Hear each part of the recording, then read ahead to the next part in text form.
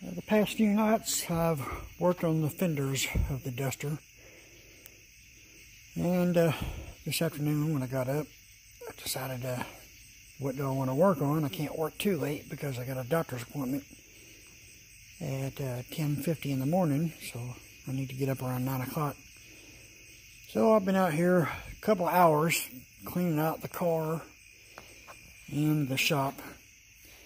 I had 2 big 4 jacks in here, 2 pressure washers. There was some various other stuff I can't even remember now. My welder was back up there, but I've got the majority of the junk cleaned out.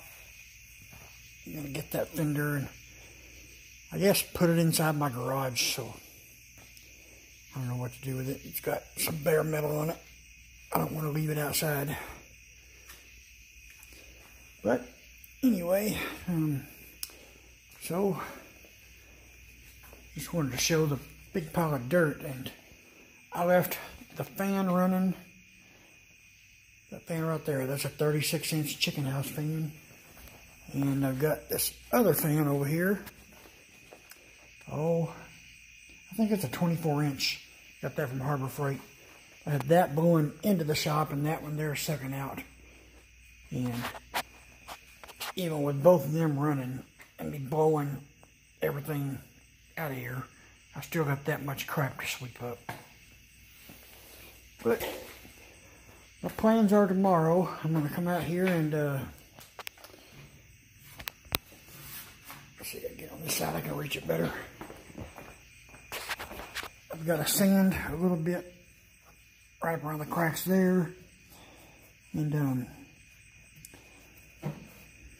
see, I go all the way around there. There's several places I got to do some seam sealing. Mainly up around there, up around here, and I got to do parts of this. I can't block these holes up because that's where the water drains out from the cow. I've got a seam seal inside the back side of that. They had all that just packed or level full of tar from the factory.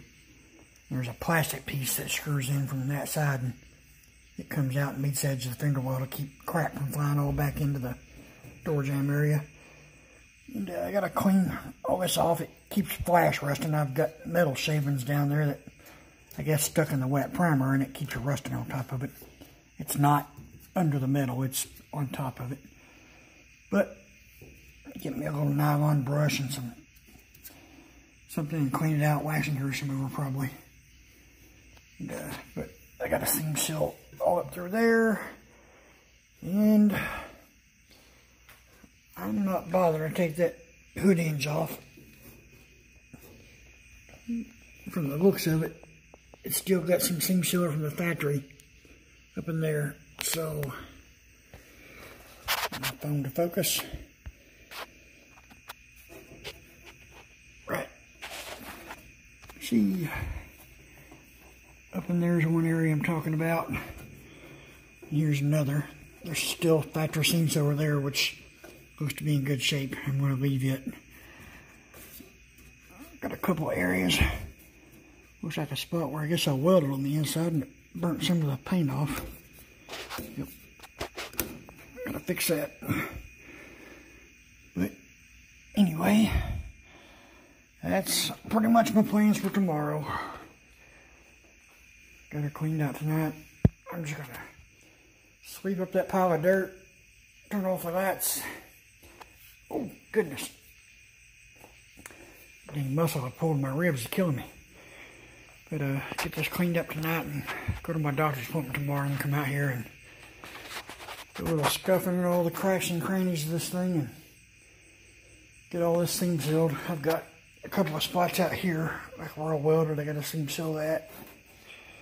And, they didn't seam seal all this from the factory, but I don't know, since I've already got some out here. If I got enough seam sealer left over, I'll go ahead and wipe some in it. But, that's about it. After I get that seam sealed tomorrow, if it ain't too late. And I feel like it, the roof, the only areas I really got to worry about anything right up here. That's the only areas I got to worry about. That's where I cut off the part that was rusted through.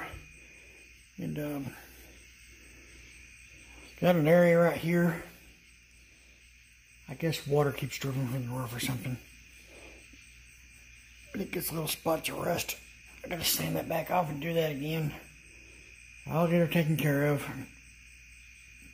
But anyway, if I feel like it tomorrow after I get all that seam sealed, I may start working on the roof. And I know there was a few dings in it. I'm going to get them, I'll just spray some guide coat over it all after I get it cleaned off. And take a block at it with some 180 and see where the dings are. Fix the dings. I know there was a little one on the other side that was right about here. Looked like a stick or something. Might have just whacked it. It's a little small dent. It's running like that. Other than that, I've got the sides here done really nice. I took care of them a while back. The places back here where the lid was all messed up. And there was some spots down here. I don't remember what they were, but I remember now.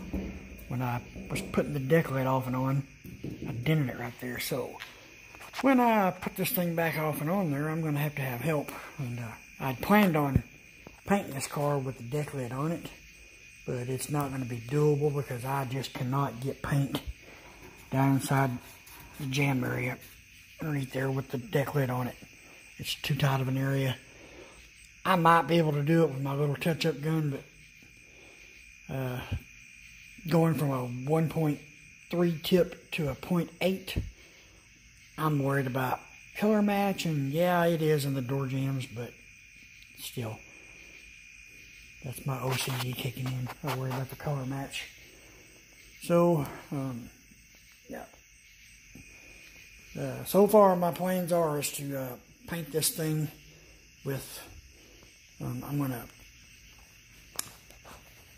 after everything else is done and primered and ready, and I think I'm finished with it, I'm going to go ahead and sand all this in here, and I'm going to paint all the engine bay up to the bottom of this.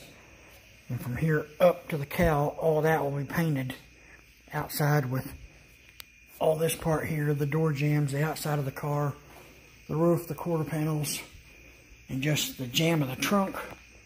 I'm not actually going to paint inside the trunk at the same time as the car. That'll probably be a two-day thing because painting inside that trunk is a pain in the dang butt. I will never do it again after this car, I promise you that. Not unless it's my own. So, I tell you how bad I dislike doing it. If somebody asked me to paint another trunk jamb, it'd be $3,000 just for the labor. Especially if I had to take everything off like I had on this. I mean, yeah, it was just a dang nightmare. It's rough on my whole body, crawling around in there and flip-flopping back and forth. I've spent way more hours in that trunk than I care to mention. But here's my goofy update. This one again is approaching the 9-minute mark, so better cut her off. Like, subscribe to the channel, let me a thumbs up. Appreciate it.